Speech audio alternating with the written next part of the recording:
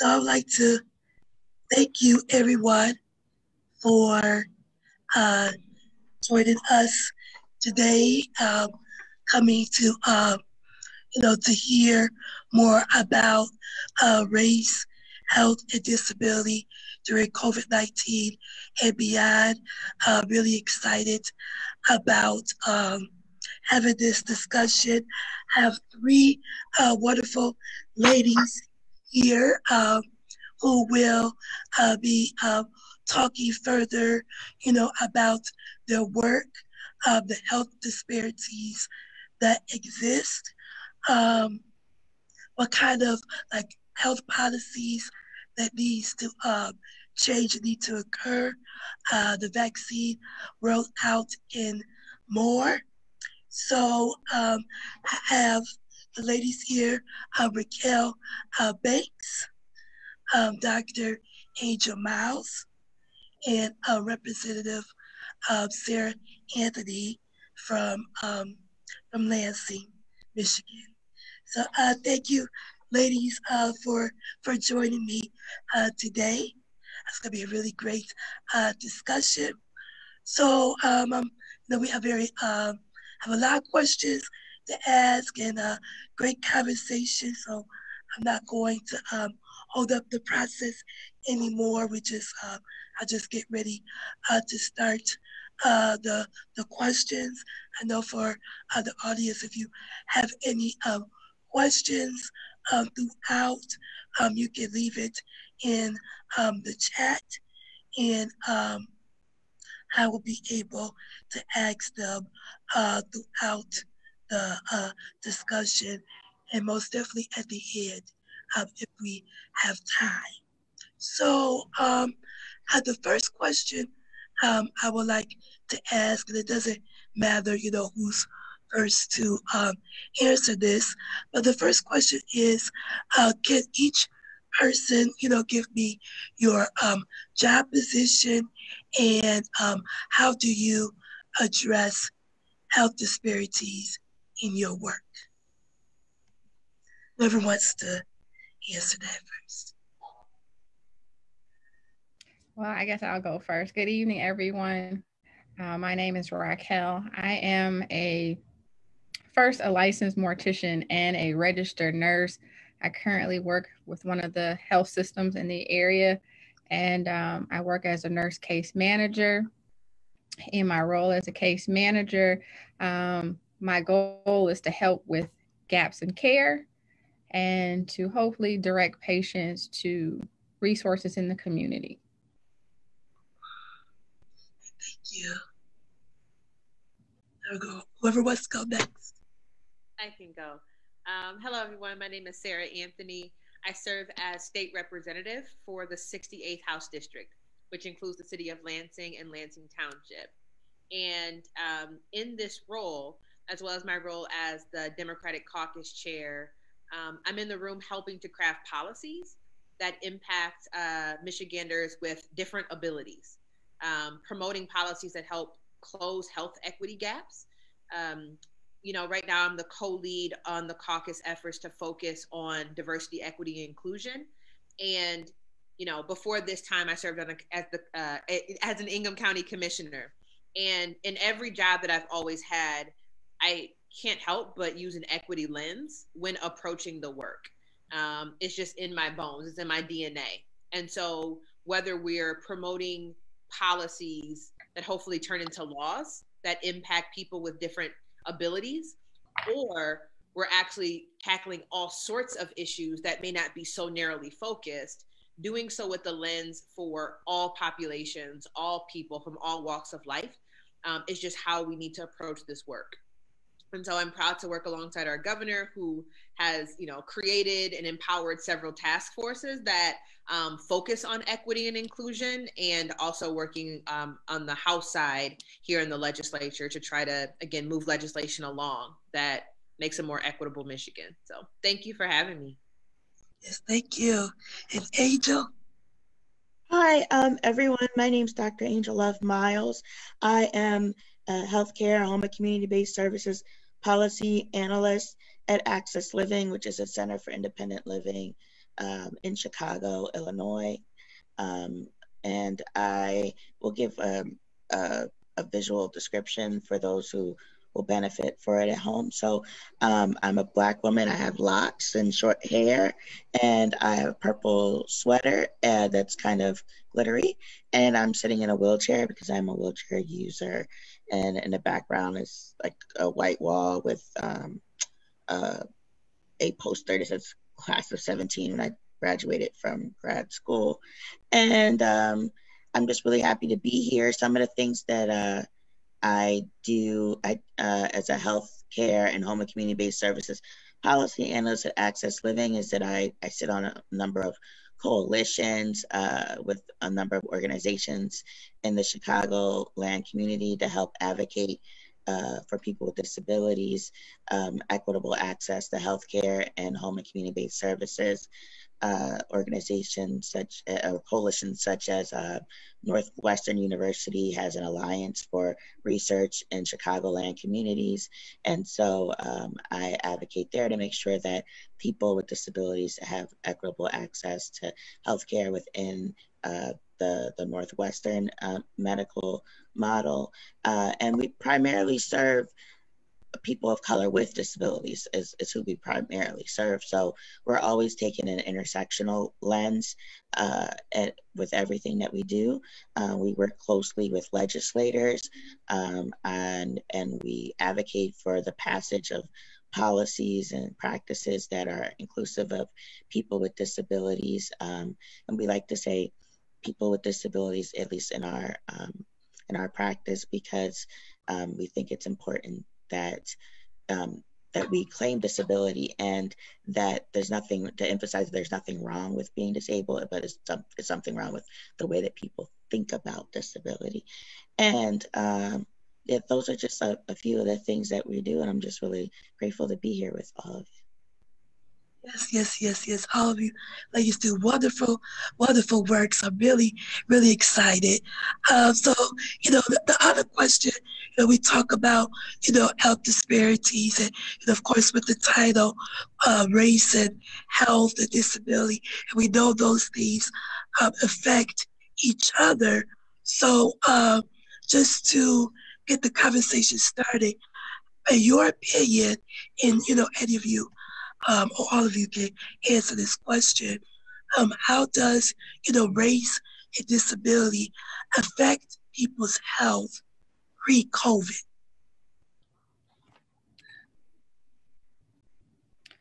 Anyone? Okay, well, I'll try and go first.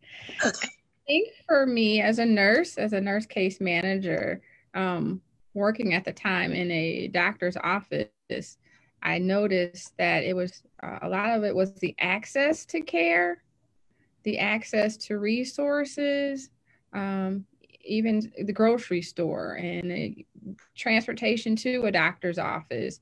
I saw those as challenges pre-COVID. The being able to afford the medications and transportation. Or just utilities. Those were some challenges I noticed pre-COVID that still affected health of patients in the community. Yes. And what about you, Aja? What did you see like pre-COVID for people with disabilities? So for people of color, disabilities particularly, we already know that Black and Indigenous people have the highest rates of disability in the country. And that's not a natural outcome. Those are directly related to social determinants of health. And so, for example, in the case of African Americans have higher rates of poverty, are less likely to be insured, are more likely to be in dangerous jobs. And so all those issues make it more likely that you will acquire a disability, make it harder to rehabilitate a disability if you do acquire it. So those issues contribute to higher rates of disabilities.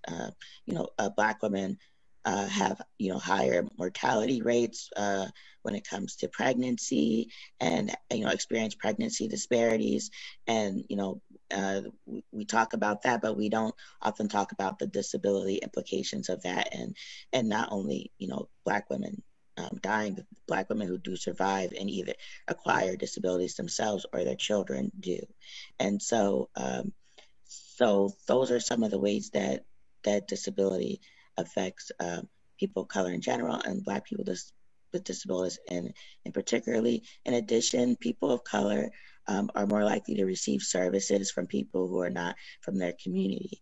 And so, and namely white people. And so their doctors are more likely to be white, their rehabilitation counselors are more likely to be white, the people who do their assessment for Medicare and Medicaid and decide whether they get services and resources are more likely to be white or non-people, non-people of color is white, or in the case of Black people, non-Black.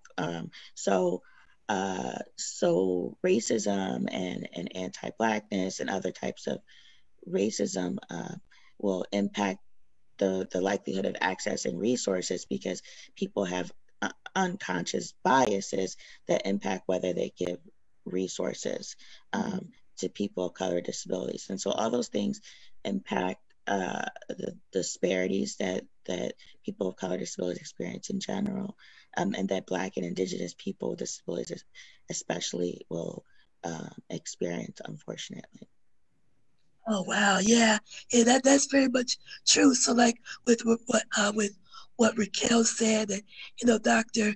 Angel Mouse has said too, and so I work for OBOT and with for Healthy Dearborn in particular. So I learned about public health, and and so for the audience, and like what they're talking about too in public health, they term it as social determinants of health.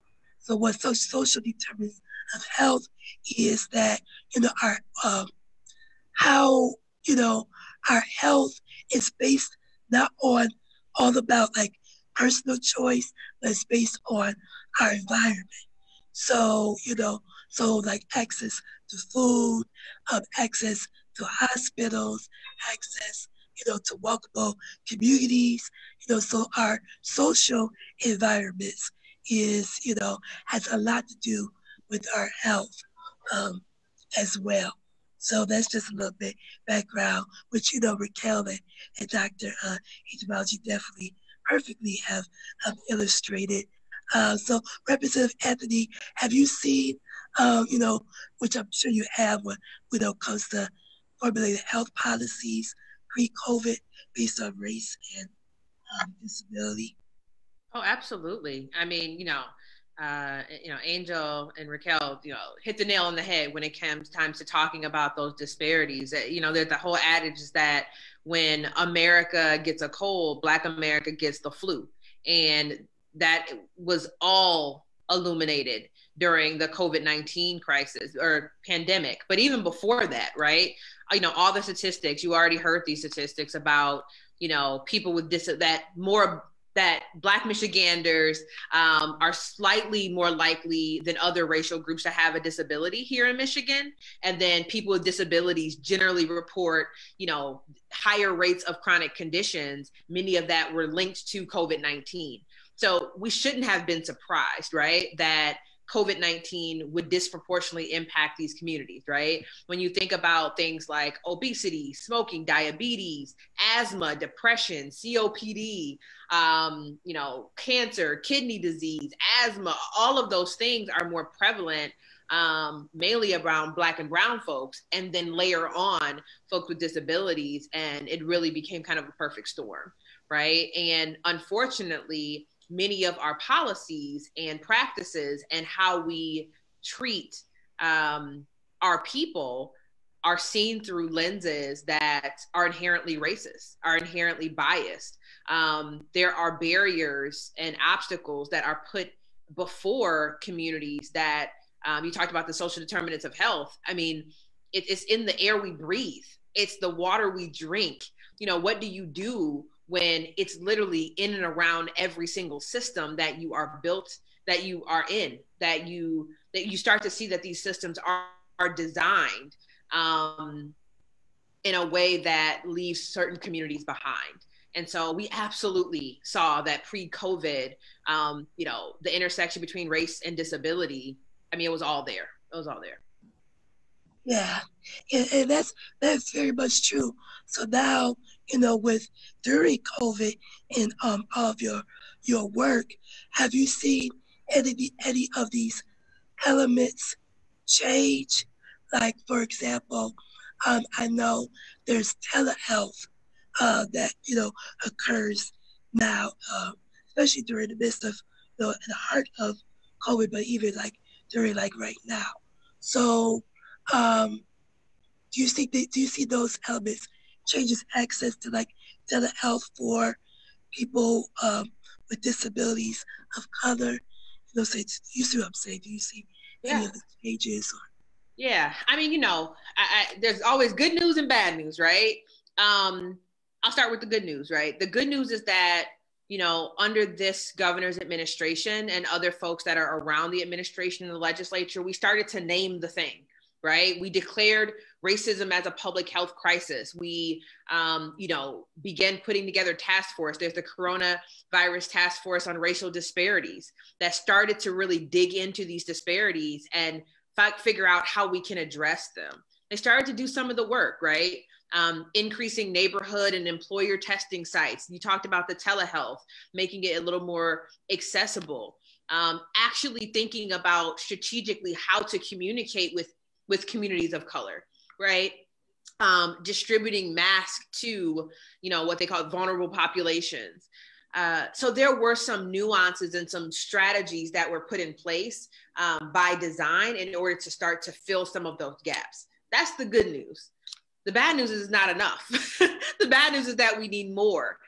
We need to rev up. We need to be more strategic. We need to ensure that we're reaching every single population, not only in addressing some of the underlying symptoms, but also the other parts of the pandemic, right? Right down to vaccine distribution. If we're not using an equity lens to actually address every part of the pandemic, even after this passes, and Lord knows we need it to pass, will we be ready for the next crisis? Will we not learn from these last few months and go back to business as usual, where those gaps still exist?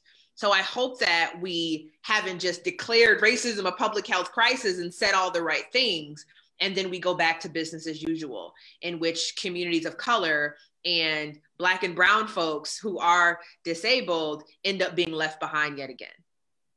Yeah, that's very much true. And I often, have wondered, that the same thing, with all of this awareness and exposure and talking about it and everything like that, are things are going to, begin to change even more. So definitely to be continued, that's for certain. And, Raquel, do you have, as far as your opinion, have you seen any of the elements change as far as with access? It's been my concern though, with telehealth, which is a wonderful thing that everyone can stay at home and still get some kind of care from their primary care doctor. But it's still, again, having that access to it, understanding how to use your cell phone or your computer, or do you have the capabilities to still reach the physician? And that has been a challenge. I know even with my parents, they still struggle with using the internet or even initiating that telehealth visit. So that's still is a challenge. And I listen to my mom who talks about, well, my internet bill has now gone up. And so that makes it, again, a bigger challenge for people to make that connection, even with telehealth, when they're looking at the finances to use it. So again, it's a great thing, but then there's still some negatives that come into play, so they can continue to access their physician if the physician is using only that way to take care of the patient. Richard, what about you? I think that there's quite a few barriers, including the digital divide, that's really concerning. So it's great if telehealth exists, but if you don't have the internet, you can't afford the internet, or if you don't have an actual tablet or computer, it's not really going to do you any good. And then in the case of people with disabilities, we need all sorts of accommodations with using telehealth. So, if you are deaf or hard of hearing and you need ASL interpretation, you have to set that up with your doctor ahead of time, and or you need cart, etc. And a lot of medical institutions are just not prepared and knowledgeable about how to do those things. And then if you're in a nursing home, again, where the pandemic has really ravaged people who are aging and people with disabilities, especially people of color.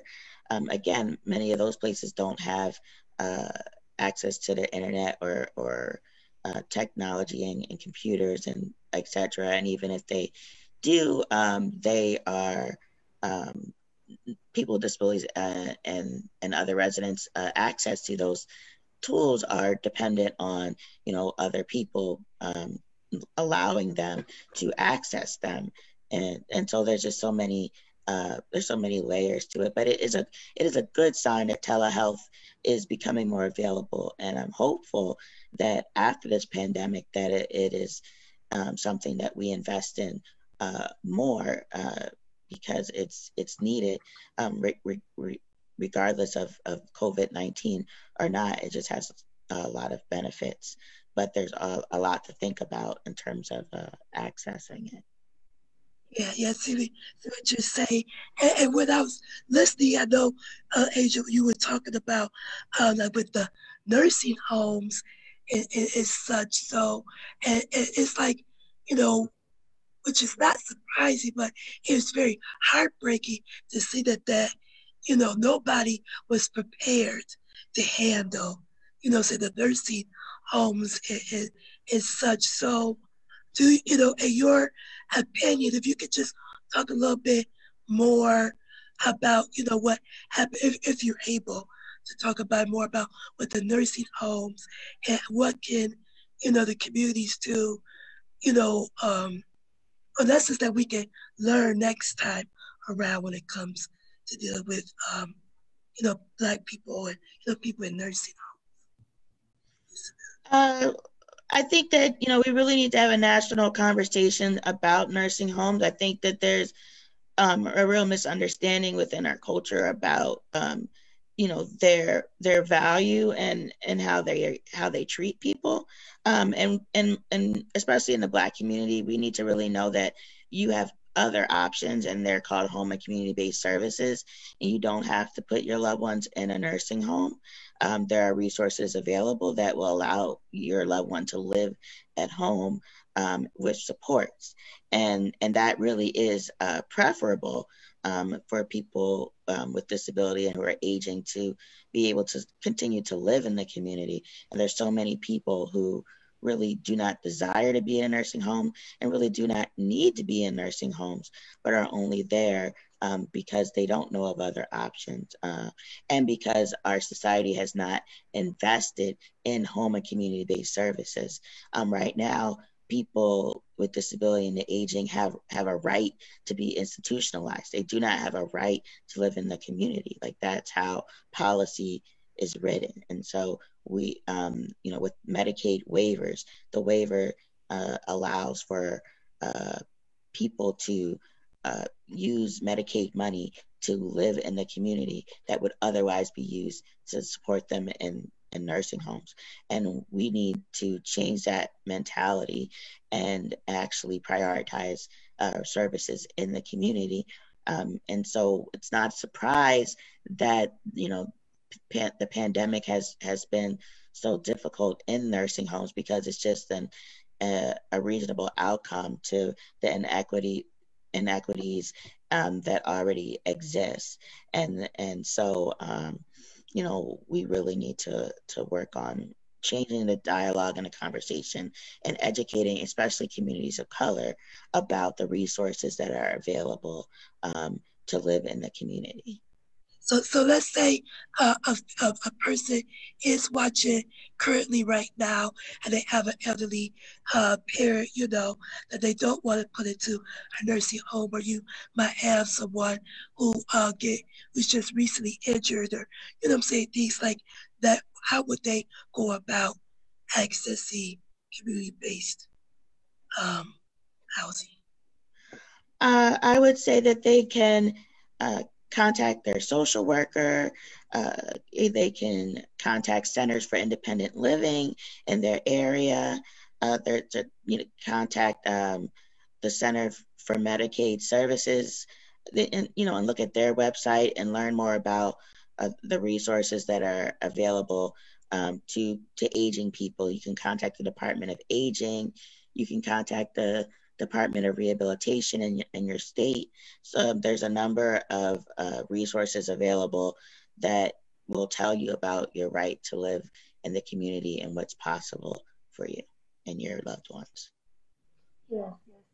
Thank you. Yeah, because like I said before, it's just so heartbreaking, to see, what has happened. I know they, people are living in nursing homes, and and the people who work there are the first to get vaccines, which we will talk about within a few minutes about the vaccine rollout. Thank you for that. So if we talk about, models that that does help people of color with disabilities. Can you think of any models, like healthcare models, or anything that you are doing currently at your job that you have seen is working in the community to help people of color with disabilities? Anyone can answer. Raquel, you can start us off. Well, the only thing that I can think of at this point is a resource guide that I use would be like Aunt Bertha. Where you can put in what you're in need of, and that can connect people to resources. Within my department, we do have a social worker that helps connect patients to resources in the community. But those are some of the tools that we use to make that connection for all our patients. And then we go through asking questions about the SDOH and seeing where a person's need is. So again, some of the tools that we use to help people find those resources.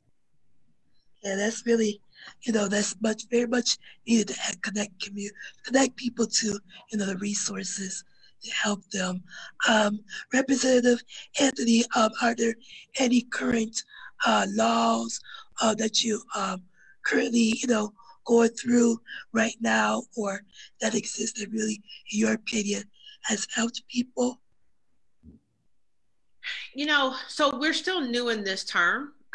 So there hasn't been much that we've voted on quite yet.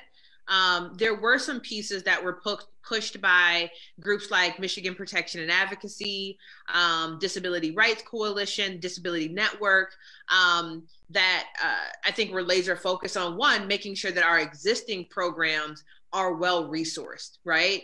It's one thing to create different programs and services, and then they don't have the budgets, they don't have the staffs, they don't have any of the stuff to actually make sure that they're serving people, right?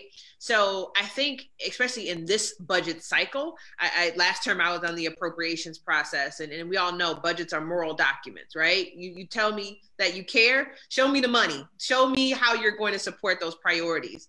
So I think that even this year, folks who are interested in making sure that folks in the disability community have what they need, particularly from like Department of Health and Human Services, but even all of our departments should be looking at those budgets and making sure that there are resources dedicated. One bill that I've personally been championing, and we're getting closer to it reaching the light of day, is one related to chemical restraint. the fact that in many nursing homes or long care health facilities and homes, oftentimes folks are being overly medicated, not because they need medication, but as a way to discipline communities, right? Our senior citizens, folks with disabilities. And you guessed it, many of those times they disproportionately are over medicating Black and brown folks, right? And so that is just one bill that I'm personally trying to champion to see make it across the finish line, is to address chemical restraint. Even just the perception, right? You'll see a Black or brown man or woman and think that they are more aggressive, right? So you have to give them more medication, as opposed to looking at their medical charts and seeing, okay, what else is in there that might actually impact how we, interact with this patient. So there's lots of bills that we can be looking at, those very practical ones, but then also making sure that our budgets, again, are giving the resources to the programs that already exist through the state. Yes. Sounds really great. Yes. Angel, what are you currently doing? Any models that you see that really is working in the community? I think that, certainly like the social model of disability is just really important. And that just says, that we look beyond, the medical model, but and stop thinking about just impaired bodies, but thinking about how society imposes limitations on people who have disabilities. And so how people are disabled by society and not their conditions themselves. And so that's a model that's really important, because oftentimes when we're only thinking about the medical model, we're only thinking about cure, we're only thinking about like COVID-19 and how to get a vaccine, but we're not thinking about the social factors that contributed to why a vaccine is needed in the first place. And so I think the social model is really very important.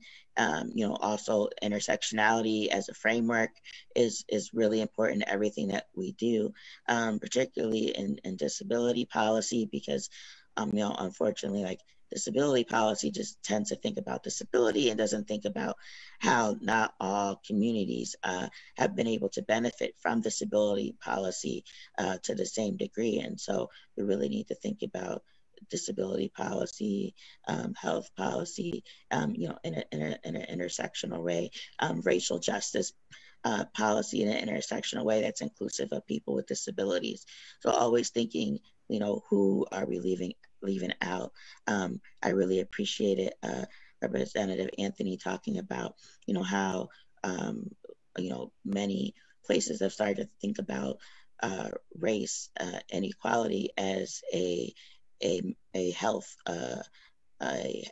emergency, but at the same time, nationally, we've been coming into barriers because we had an administration that was simultaneously denying that racial inequality should be a priority, and really creating policies that undercut a lot of the civil rights gains that we have made over time. And so unfortunately, citizens throughout the country have been getting a mixed message. And so I'm hopeful that, we will be able to, from the federal government onto local government, get a unified vision that racial inequality, is a threat to healthcare and to health inequality, and that disability and other systems of inequality intersect with that. And so that is my hope, and that I think when that happens, we'll see less of these disparities. Yes. You broke it down for us. Definitely broke it down. So, speaking of, when it comes to the vaccines, I know that they say, Dr. Fauci and, other infectious disease have said that this is the only way, for us to even get out of this, pandemic, is if, over 80% or such Americans get the vaccine. So I just wanted to spend a couple minutes right quick to talk about that. So with the vaccine, what are your thoughts around the vaccine safety? That's one question. And then the second question is, what do you think about the rollout? Because it seems like some people do not have access who I think should have access to the vaccines right now. So what do you think about the vaccine safety? What do you think about the I'll just say a couple of words, and obviously I'm not a doctor, and I haven't gotten the vaccine yet, but I do plan on getting the vaccine when my number is called. But I won't skip in line in front of folks who are first responders, folks who are, 65 and up, who are working every day in the healthcare industry. I will wait my turn, but when my turn comes, I do plan on getting the vaccine.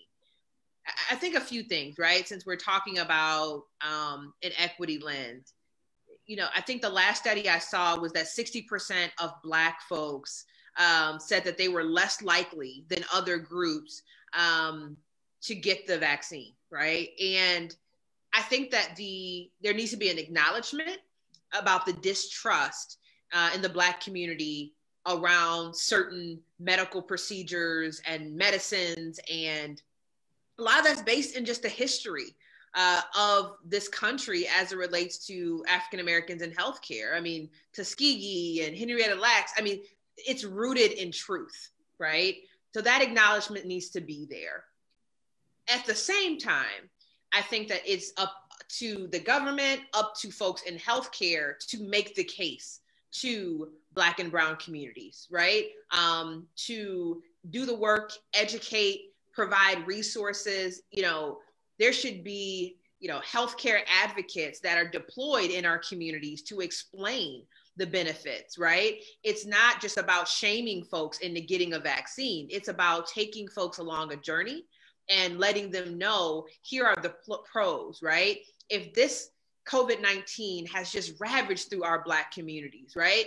There is an obligation, a moral obligation for the experts, our best and brightest healthcare professionals, to try to help solve the problem. And so I think that there is something, So I think that there's something really important about all of us being good ambassadors of truth in this moment, but acknowledging where folks are as well. And how that distrust and mistrust is rooted in more than just superstitions and feelings. It's rooted in fact-based discrimination throughout this nation's history. So, and in terms of the rollout, I think we can always find room to do better, right? We have to do better. I think that it needs to be faster. It needs to be swifter. It needs to be more deliberate.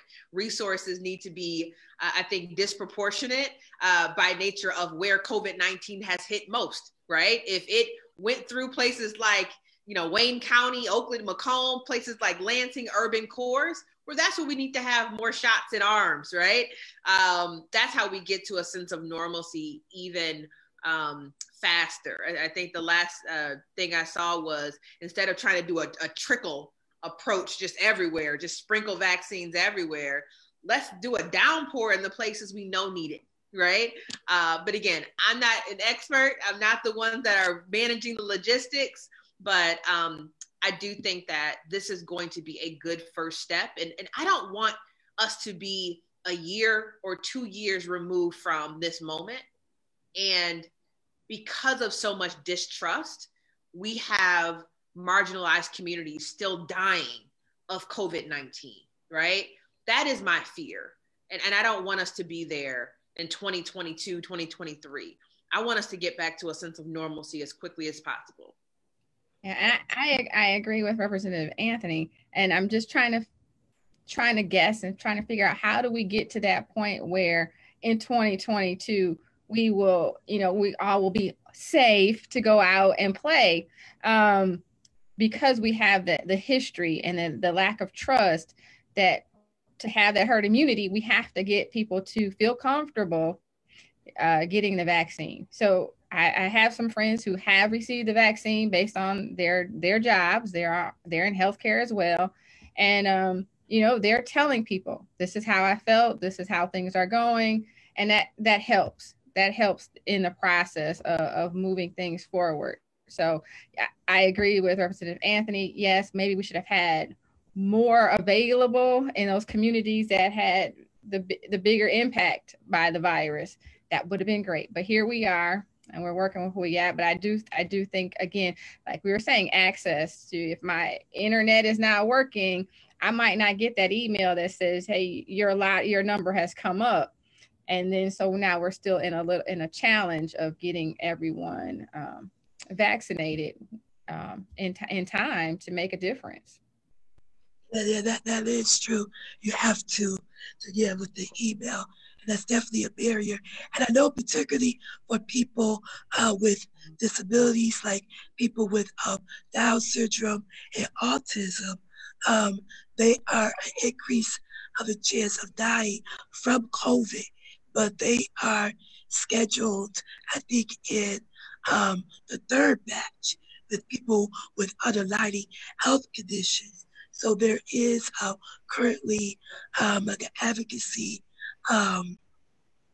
a campaign going on from Detroit Disability Power to, encourage to contact legislators that, particularly in Michigan, to ask them to put, people with Down syndrome and, those type of disabilities that they're 10 times more likelier to die from COVID, and put them in the front of the list alongside other people who's being vaccinated now. So I definitely want to mention that campaign that's going on. Dr. Angel, what do you think about vaccine safety in the rollout? I mean, there's so many things to think about. I think that, one thing that we need to remember is that, race discrimination in healthcare, is in our history, it's our present, like it's still happening. Mm-hmm. And so like people of color, they don't trust the medical profession,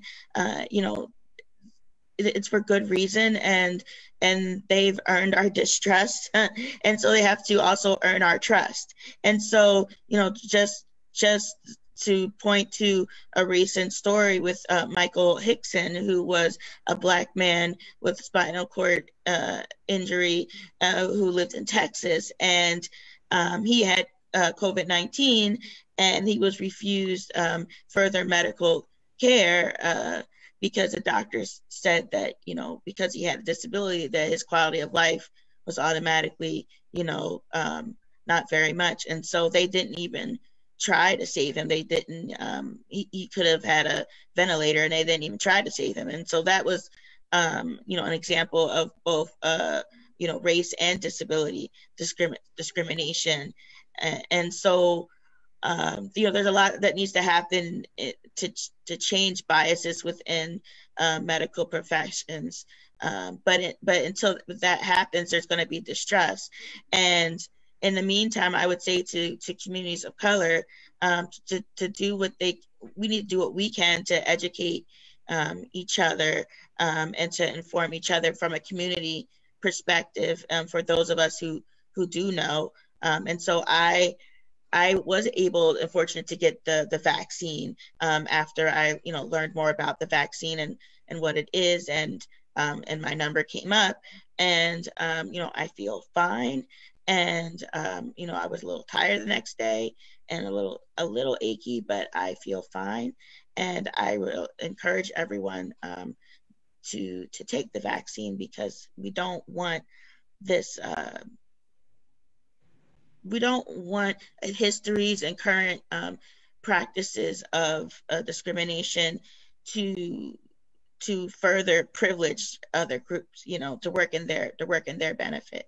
And so we have to resist that yes, we have good reasons to not trust the medical profession, but we also have good reason to believe in the safety and efficacy of this vaccine. We know that a Black woman helped to create the vaccine, and that's something that should give us hope, and I really would encourage all marginalized groups to really take the vaccine. I mean, all people who, in general, but especially marginalized groups because we're more at risk. Yes, yes, yes, most definitely. And I took the vaccine as well, and so it was. I was, my arm was sore and such, but afterwards a little bit more sore than the flu shot. But yeah, it's just we just we have to I know I would say in spite of the past because you can't change past happened, but we have to find ways. Okay, we want to get done with this pandemic, so let's take the vaccine. It has shown that it is safe and such. So most definitely, as we speak about the history and your opinions, and all of you can answer this as well. What is the most important step that healthcare providers can do to become better partners with people with disabilities of color to improve their health and wellness?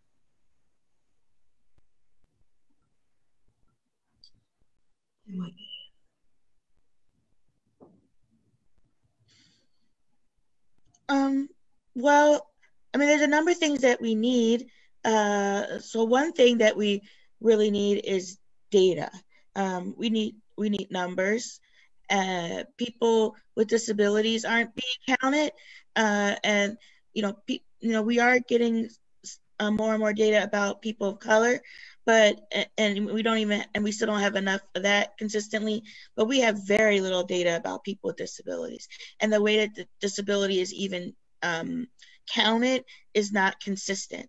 And so like if one survey defines disability one way, but another survey defines it a different way, you can't make comparisons, across. And so one, we have to really recognize disabled people as a minority group, as a marginalized group that experiences discrimination, and not just as a medical category. And so that's like one thing that's really important. And another thing that's important is really looking at places that are that provides medical services and making sure that they are accessible, and really considering accessibility as a social determinant of health as well. And so if a facility is not accessible, then people with disabilities cannot receive health care. If the examination table does not lower, then they can't be examined if they're a wheelchair user. If mammogram machines aren't accessible to people who are to little persons, people who are short stature like myself, or people who are wheelchair users, then they can't get a breast exam. If ASL interpretation isn't available, etc. So really thinking about accessibility as a social determinant of health as well, and making sure that these vaccine sites are accessible, which is something that we're doing at Access Living, is really advocating to make sure that vaccine sites are accessible, and that that people who work at them are receiving the training to understand accessibility issues. So that's something that we're also advocating for. And also just healthcare providers just getting the training that they need, and consistent training. It's not like one class that you take on diversity and you have it. You have to constantly be reintroduced to cultural competency, and learn about the spectrum of difference and how that affects your work. Learning about unconscious bias, really, and how that or implicit bias. I actually prefer the term implicit bias, and learning how that may affect your work.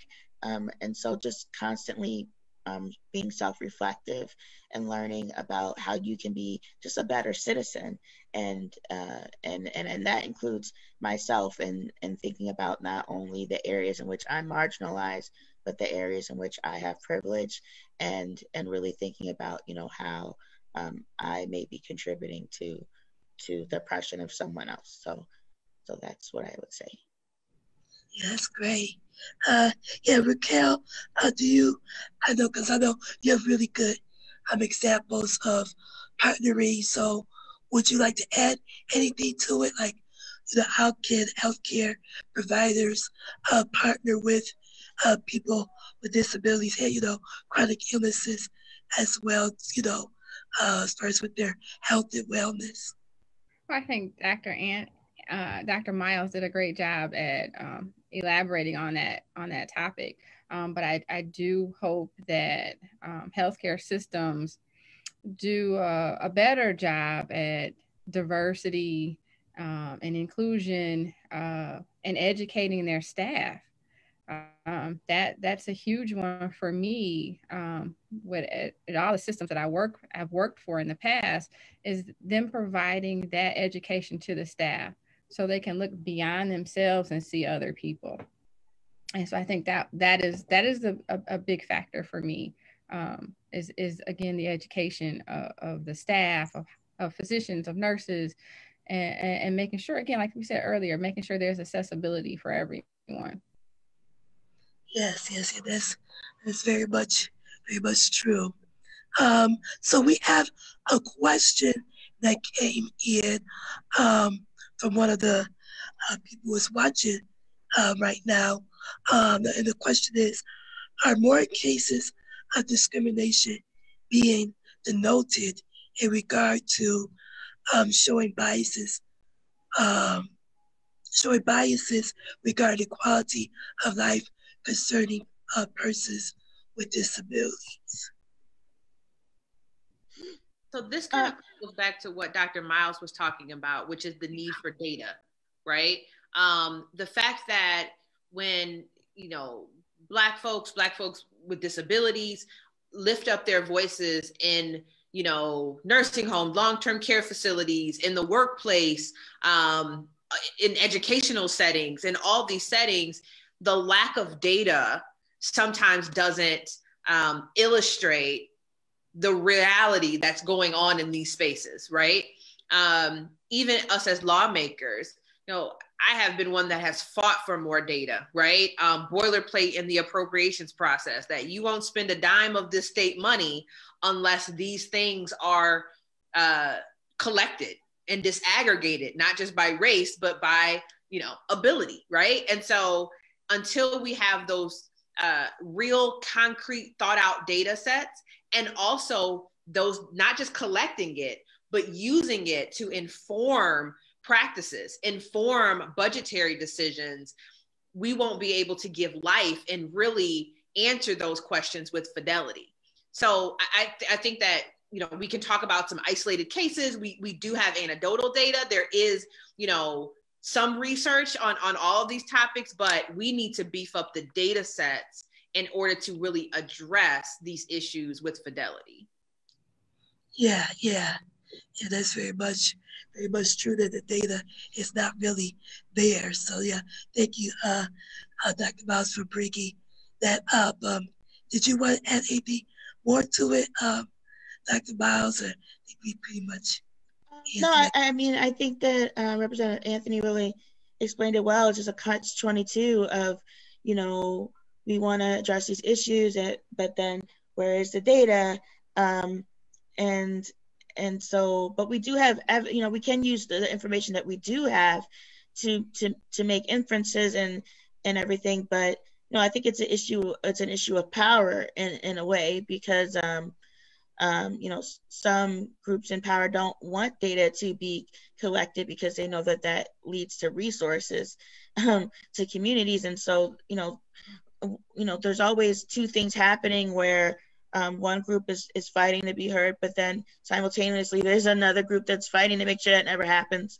And so, we have to be aware of that and really come with some good strategies, because there were lots of purposeful barriers that were put in place to make sure that data for marginalized people isn't collected. And sometimes it's purposeful and sometimes it's not, because you have to remember that most people who do research are not disabled, are not people of color. And so they're again, implicit bias. They're not thinking about, I should collect disability data, because they're thinking about disability in terms of only medical and not really, as a group that experiences discrimination. So there's a number of factors, but us as a community and as advocates, really need to work harder in our activism to try to raise the issue and to educate each other about, why these issues exist.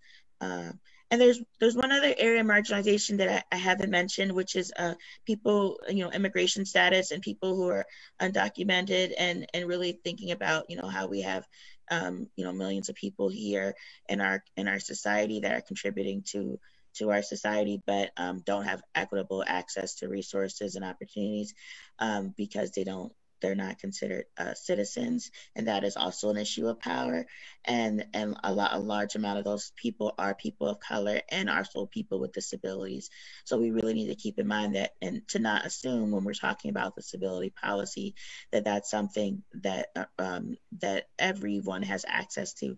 That there's still a large amount of people who don't fit in, that model, and we need to be thinking about, like, who are we missing out? And so in multiple cases, those are people who are undocumented, or those are people who are homeless, or those are people who are incarcerated. And so also, just always thinking about the margins within the margins, and really trying to have a bottom-up approach to addressing these issues. Yes, most definitely. Thank you. And so that brings me to, we have, a new administration. We talked about, the vaccine. We talked about, the health disparities before COVID, and during COVID. And so, we, like I said, we're under a new administration. So I would like to know from all of you, what kind of healthcare policies would you like to see coming from the Biden and Harris administration? I think we'll let Representative Anthony may have more information, thoughts on that. But I am hoping that the Affordable Care Act will be available for everyone soon to look at and make decisions about what they're in need of specifically. But yeah, I don't have a whole lot of thoughts on that just yet. I'm still trying to develop my ideas on that one, what I'm looking for, what I'm hoping for. But I'm definitely hoping that there'll be educational opportunities for people, and we're looking beyond those comorbidities that people have had, or pre-existing diseases that people are coming in with. So, y'all know I got a list. I have high expectations. President Biden created that health equity task force, and I have high hopes. I don't want to see another task force that has no meat, that does not come up with actual bold solutions that impact the actual lives of people. So I want to see that manifest into something real. I want this administration to address our mental health crisis. The fact that we still see mental health as not holistic health care, and we underfund it at the state and federal level. So I want someone to actually address that finally. I hope that they take a look at lowering prescription drug costs out through the roof, right? I mean, people are dying because they can't afford to live. Life-saving drugs are out of our reach. That in a country like America, that just shouldn't be the conversations we're having right now. So I want them to address that. Maternal mortality rates. I want them to set up real concrete protections for healthcare needs for our LGBTQ communities. I mean, I have a whole list. We got a lot to do. But I think that if we, lift up everyone and take care of everyone's holistic health needs, and then do so with an equity lens, we'll be okay, right? We often try to chunk out these pieces and say, we're going to deal with mental health. We're going to deal with Black women's health. We're going to deal. Instead, uncover the whole system and then build it better through a more equitable lens. So that's the real wonky answer, the real, flowery answer. But I think that I have confidence that this administration is approaching it from the right lens. And I'm hopeful. I'm more hopeful than I have been the last 8 years. Yes. This is Angel. So I'm relieved, and I have hope.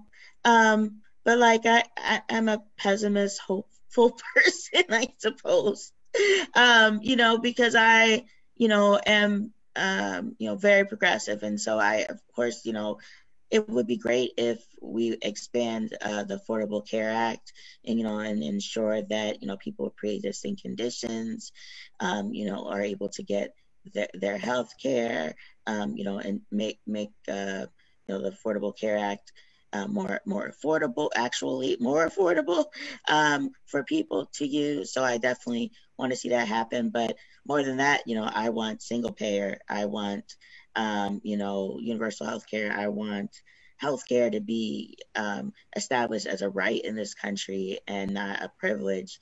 And until that happens, like, we're going to continue to experience significant disparities. COVID-19 should be a wake-up call that we cannot afford to have large segments of our population that are experiencing health inequality, because it puts us all at risk. It puts us all at risk. And I'm hopeful that eventually we'll come to that conclusion. I know a lot of people believe that that's not realistic, but many didn't believe that civil rights was realistic, or that passing Medicare was realistic, and or that a woman of color vice president was realistic, and here we are. And so I believe that that universal health care, that single payer, will happen in my lifetime. I'm certainly going to fight for it, but in the meantime, definitely pushing on our current administration to deliver on its promises, and then some would be my focus. Yeah. That's very much true. I'm very hopeful, as well. As a sigh of relief to be here. That's to say the least. To see President Biden and Harris up there, and I believe they're going to, do as much as they could do. So, towards we're winding down to the end of the discussion. So if anybody else have any questions, please go, put it at the Michigan Disability Rights Coalition Facebook page. You can post it underneath the video, your questions, and we'll answer them. So as far as, with you talk about all these different things. So what do you hope the lessons that we can learn from COVID-19? So, it's like a year from now, 5 years from now, 10, 20 years from now, what lessons do you hope that we will learn about COVID? I think there are so many. I think there are so many different lessons that need to be learned, or hopefully have been learned from this.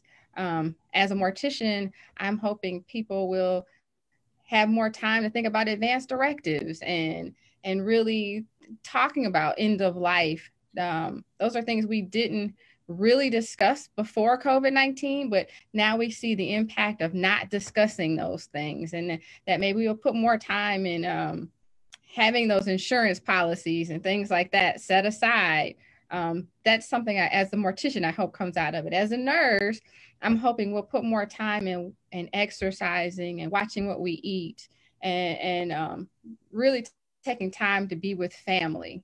And so maybe, forgoing certain activities so we can spend more time with our families, and forgoing what we usually eat at those family picnics when we get to have those again, and making healthier food choices, because that too makes a difference in those people that are dealing with COVID-19 and their recovery from COVID-19, is how healthy are we. So those are some things I'm hoping for, that we'll have those opportunities to make and see those changes in our health and in our conversation about preparing for end of life and preparing for those unforeseen situations that come up due to COVID or any other health tragedies. But those are conversations I think we as people have not really had, but I'm hoping we can have those conversations now of how much exercise am I going to do, and have more health exercise challenges amongst your friends and things like that. So those are the things I'm hoping for will come out of this. Yes. Representative Anthony. You know, it shouldn't take a global pandemic for us to have these conversations, for us to, you know, declare racism a public health crisis. It was a healthcare crisis before the pandemic. Right. It shouldn't take a pandemic for us to start to realize we need to adequately invest in communities of color. But I guess it did. And so now we know. I hope that we don't go back to business as usual.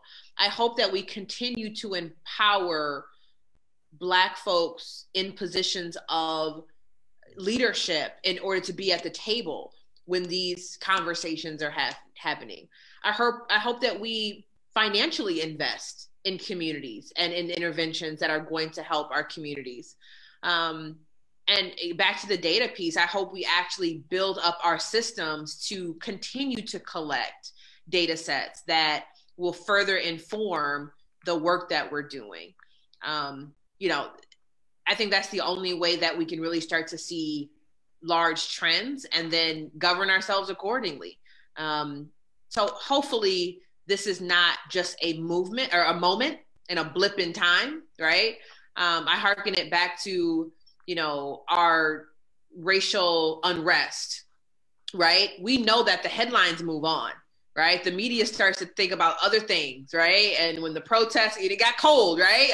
I'm in my office, I'm near the Capitol, right? It get cold. People stop protesting. The media stops thinking about certain things, but our commitment to these issues can't wane when the cameras move on. And so I hope that even when the world stops watching and we move on to whatever is the next hot topic, that we continue to have the conversations and the investment to actually start to move the needle. Yes, yes. Thank you. I agree with what's already been said. And in addition, you know, I just am hopeful for just increased and political engagement from people in our country. We've learned, we've witnessed how fragile our democracy really is, so much that we take for granted, and so much of the mythology about America, you know, being, unpenetrable is not true. You know, we are humans, and we are you know, our institutions are fragile as well, and we need to value them and you know, and invest in them, and not tolerate, like have a zero tolerance for anyone who spits lies or you know, works to undermine our democracy, you know, foreign or domestic. And so I'm hopeful for that, and that people remain just more politically engaged, and not just politically, but just in terms of activism, you know, in their community. There's been so much going on in terms of, you know, people being more giving and charitable, and I, you know, I want to see that, because it's not just about you know, politicians. You know, we as members of our own community can do so much more than we realize, and so we have to put pressure on people in power, but we also need to demand more of ourselves and each other, to be less individualistic and more community minded. And so I'm hopeful about that, and I'm hopeful that those are the things that will start to change. And one thing I noticed also is that during COVID-19, our government was able to make so many exceptions. Things that were once no's, suddenly, they were able to give out checks, and they were able to do a lot of things that in the past, they weren't able to do. And so, I hope that also there's a precedent that's made that we don't have to wait until a crisis, for more resources to be given to social services, but that they are provided more readily, and that we really take a look at wealth inequality in this country and really start reevaluating our priorities. And because there were a lot of billionaires that were made during this crisis, and that shouldn't have been allowed. And so when we say we don't have money, we need to be thinking about, well, what do we mean by we? And really thinking about just the redistribution of wealth in an equitable way will help to prevent things like COVID-19 from spreading the way that it has. Yes. That's really great.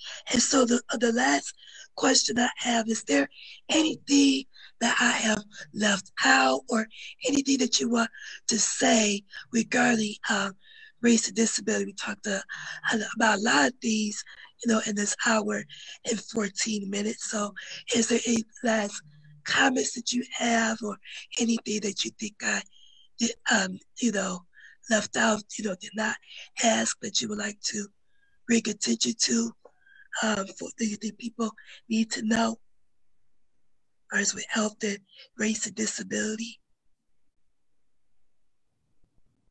I would just say, as a policymaker, well, first of all, thank you for inviting me. I just was honored to spend, I think, is it this Thursday evening on this panel. And if I wasn't talking a lot, it's because I was learning. And, I am definitely not an expert in this field, but the fact you all invited me to share in the conversation has just been really dope. So, thank you for that. I will say, continue to show up. Continue to hold every single elected official on every level accountable for serving the disability community, right? Whether it is at your city level, county, state, federal, communities that show up get the stuff, right? There is nothing more intimidating, nothing more. You want to make a politician sweat? Show up to a meeting. Write a letter and expect an answer back, right? And I think that is something that we all forget, is that the folks who are in power are only empowered by us, by citizens, right, who put them there. And I think it is our right to question what people are doing. And if they don't give you an answer that you find accessible, I would say take a little space to educate them on the issue, but then hold them accountable for getting what you think is important and what you need, right? But continue to show up and hold politicians accountable. That's the only way that this space gets more equitable and more inclusive for everyone. So just thank you for allowing me to be here. This has been awesome. Yes, thank you for coming. Yeah, I want to thank you too for inviting me, and I'm hoping this has inspired somebody. And like Representative Anthony said, we have to make sure we're holding other people accountable, but then we have to be accountable as well to ourselves and to the community that we live in. So those are some things I hope we all can work on, making sure other people are accountable. And we see the difference with this past election. We see the difference of making people accountable and voting. So we have to, follow through. But again, thanks for the opportunity to spend my Thursday night with you all. This has been great. Yes, thank you.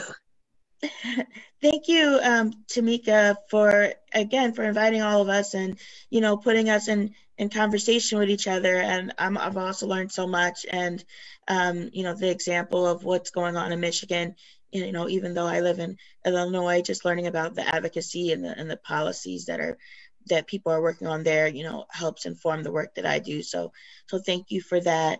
And, I just, want to encourage people to just stay engaged. And, I know that it's easy to get fatigued and it's easy to get discouraged.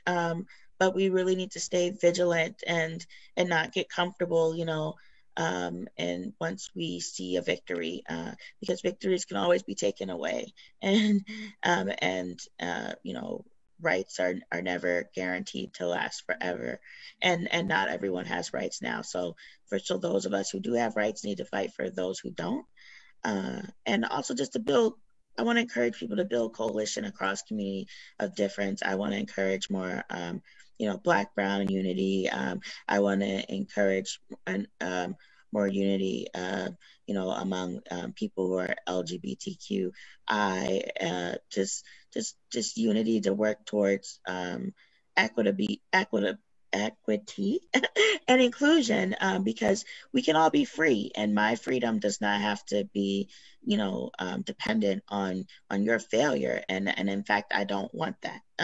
So, there's, groups in power want us to believe that we can't all be free, and they create, opportunities where there's very little resources, and have us all fight for them. And we need to resist that and say, no, we can all be free and be just as concerned about anti-Black racism as we are about, if you're Black, as we are about anti-Asian sentiments that have been rising, especially right now because of COVID-19 and the misplaced anger towards Asian folks that was encouraged by our president. And so if you see injustice, as MLK said, a threat to justice somewhere is a threat to justice anywhere. I'm messing that all up, but it's something like that. And I really believe that, and so we really need to work together, because we can have a better world if we believe that we can. All right. Yeah, you said it great. The last thing. So I would like to thank all of you, Raquel, Representative Anthony, Dr. Angel Miles, for coming today. Thank you to Michigan Disability Rights Coalition, Brianna Alexander Oppenheiser, for giving me this opportunity to host and create this facilitation. I know there'll be more discussions in the future that I will be doing, so definitely stay tuned to Michigan Disability Rights Coalition. So thank you very much, and everybody have a great rest of your day.